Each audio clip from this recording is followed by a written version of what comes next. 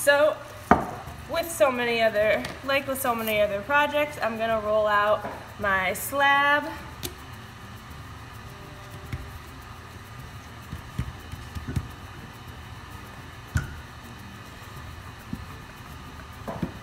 And if you haven't been to a demo before, these are 2 1/4-inch dowels from Home Depot. But anything that has a nice even width will be fine. And then I chose this square dish as my mold. But if you're using something that is glass or plastic or glazed ceramic, rather than a mold that, if you have something that's wood or just bisqued pottery, you can put it straight on the mold. But if I put clay straight onto this mold, it would stick really, really badly. So I'm going to put a little bit of plastic in here and then carefully start to press my slab into the mold. Depending on the shape of your mold, it can be kind of tricky to get the clay to push in nice and evenly. But as long as you get it most of the way in, if there's a little spot that you're missing, you can take a soft piece of clay and smush it into that spot. But I'm gonna press it in and then just rip away the excess from the top. And if you haven't made a press mold dish before, this is also a really simple way. You can just make one form rather than taking it to the next step, which is what I'm gonna do in this demo. But see, like right here, I have a little spot where it kind of teared away, and I didn't want that to happen. I can, since the clay is still nice and soft, I can press a little bit into that spot and it'll be fine. We're gonna have to do some smoothing on the outside edge anyways, because the texture from the plastic will be visible. So I'm just tearing the excess away, and then making sure that's really pressed into all sides. If you have a damp sponge, you can use that to help you press it in softly so you don't get finger marks.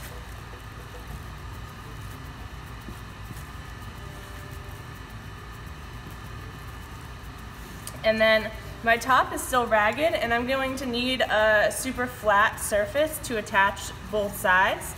So I'll take my X-Acto knife and use the edge of your mold as a guide to slice the top so that it's flat. The plastic gets in the way a little bit, but kind of just work through the bumps and slide off that top piece. Oops. And trim all this stuff all the way around, so you should have a really straight, flat edge after you finish cutting.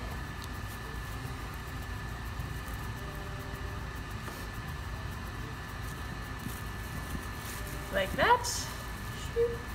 And then you can put that off to the side and let it dry to leather hard, and then you'll have to make another one. So ideally, like if you have Tupperwares or something where you have 2, that's ideal because you can make them both at the same time and keep an eye on them to make sure they're drying at the same rate. But if you don't, like in this case, I do not, I'll make this one, put it outside in the sun for 15 minutes or so, and take it back inside and you can use the mold again. So put that off to the side, and I'm gonna go get the one that's sitting under the heat gun. Okay, so this is the one that was sitting under the heat gun. I don't recommend using the heat gun if you don't have to, because it's kind of dry in this one spot here. But whatever, for this purpose it's fine. So I've got it pressed into this bowl from the studio, a little bit of plastic underneath. Since the plastic is there, it should come off really easily from the mold, and then you can just peel the plastic away. So I've got 2 of these shapes that I'm going to attach together to make kind of a hollow egg shape. And my thought for this is that I'm gonna make a vase that's really wide and kind of flat, and put a foot on the bottom and a neck on the top. But I like this project because depending on which shape you used or what shape your mold is, you can make some really funky looking pieces. Okay, so I've got my bottom shape here. I'll use my needle tool or wire tool, not wire cutting tool, but this wire scratchy tool to scratch and slip both edges that I'm going to be attaching. If you're using your needle tool, you can use or create deep cross hatching like that.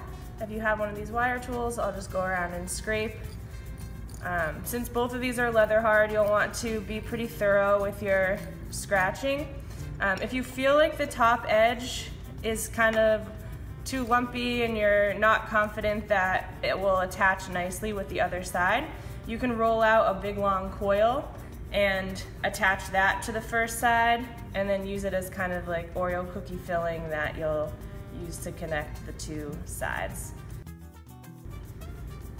And I'm working on a foam bat so that my halves don't get flattened on one side, but you can use kind of a rolled up towel at home or any piece of soft foam, but I find this is a little more forgiving than working right on the table. And then I'll put slip around both of these edges here.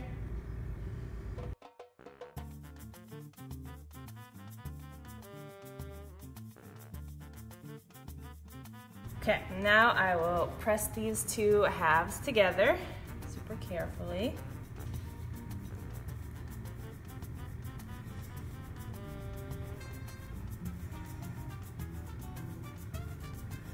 And it should be easier than pressing together the two pinch pots, because with the pinch pots you are really relying on yourself to make sure that it's the same width, but since you use the same mold, it should be it should line up pretty exactly. As long as they're at similar stages of dryness.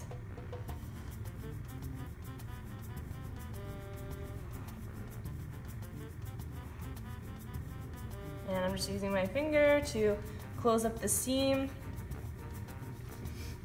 You can also use any kind of rib, or if you're working with an old gift card or credit card, and smoothing over the seam, making sure it's nice and pressed in. And then also I can use this rib to get rid of any of the leftover texture from the plastic if you want to get rid of it. Okay, and then from here it's kind of up to you to decide what kind of pot or vase you're trying to make. You could do an opening that's kind of off center if you wanted to, or put it right in the middle, or do multiple openings. But once you have this shape, then you have more options. So I think what I'm gonna do is I'm gonna put a foot on the bottom. So I'll flip it over. I have a circular stencil.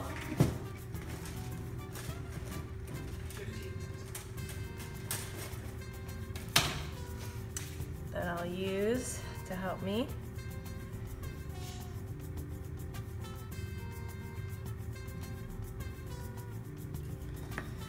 And just trace that with my needle tool. You don't need a stencil, you can use anything round in your house. But that's where I think that's where I'll put my foot.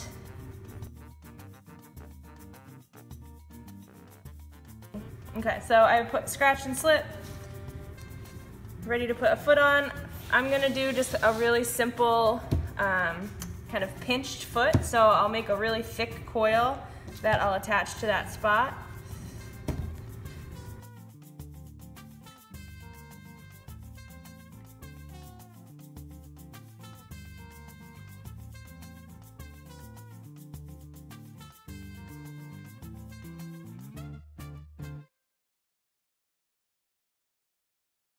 but as long as it kind of is even on the top, then it should work. You can flip it over and then decide what you want to do for the top.